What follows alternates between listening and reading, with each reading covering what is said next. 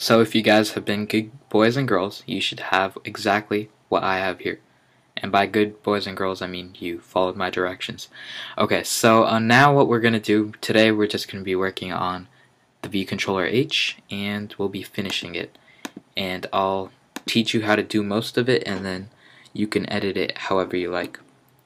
So right here in the interface test SB view controller, we want to add in, since you guys might have ads on this, you guys want to go in and right here you want to click after the right here after UI view controller, you want to go here and enter, or let's just bring this to the next line. Bring that there and bring this down to the next line, and we want to put in left arrow, add banner, view delegate. That they give you a choice right there. Just click it, double click it. You should have it there. Close the arrows with your right arrow, and after the curly bracket you want to go down, and then here you want to enter IB outlet space UI button, UI but on, and after that you want to click enter once again. That should be purple, but I guess it'll work the same. And you want to click it. Yeah, you want to have a star right there, or whatever you call that. Do you call those asterisks? I'm not sure. And you want to finish that with about button. This will be your little info button at the top saying created by such and such, and check out my other apps at such and such. And you can write a little. You can write whatever you want right there. And let me just cancel this. And you can go into that. And after the about button, oh yeah, you want to add in a semicolon right here. Yeah, that should do it. And enter once again. And you want to add in the add banner view. Add banner view space asterisk star, whatever you want to call it, a banner. What you've done here is you've configured configured your buttons, and you've also configured your add banner. So after that, you want to go in after the second curly bracket, and you want to type in at property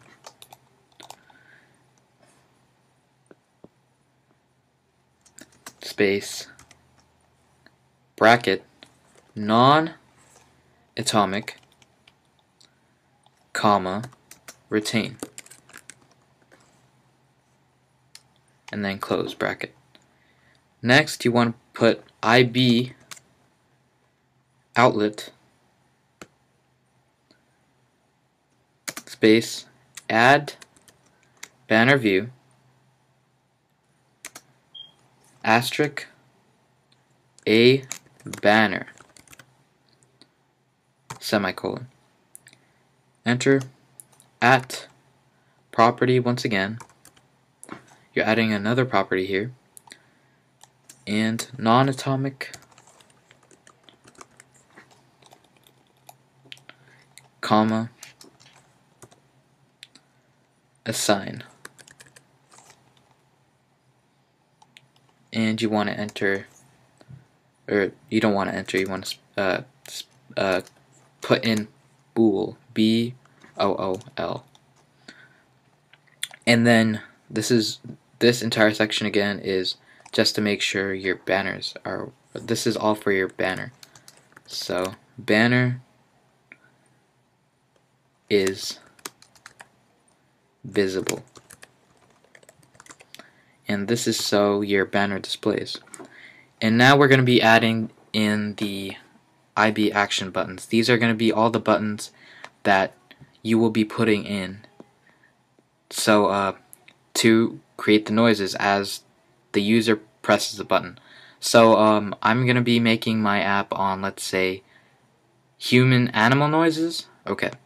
So slash open colon IB action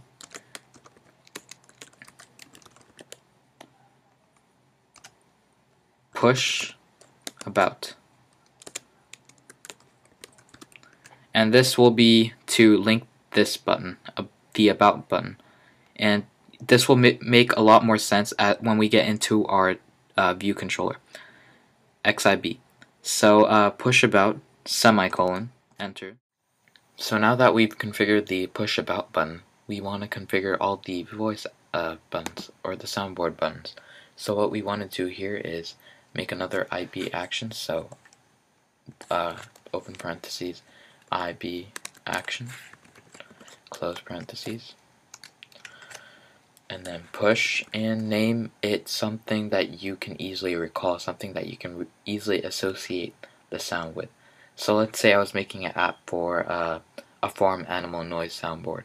So I would put the name as, let's say, duck, push duck. And then next I would, well, after that we want to put a semicolon. Go down again, dash, open parentheses, IB action, push cow, semicolon. Once again, dash, open parentheses, IB action, close parentheses, semicolon, no semicolon, push, and we can name it, let's say horse. So so you can expand on that, you can vary and add as many IB actions as you want, depending on how many buttons you want. And that's about it for this video. So subscribe, like, rate, and comment. Thank you guys for watching, and let's just run this to make sure we have no problems in it. So let's go to iPhone 4.3 simulator and click run. Should build it, and it runs it. And as you can see, since it ran, there are no problems with the code. Opens up, and you should have a blank gray screen, as we haven't really done anything with the screen yet. So that's about it for this video. Subscribe, rate, comment, and like. Thank you guys for watching, and good luck.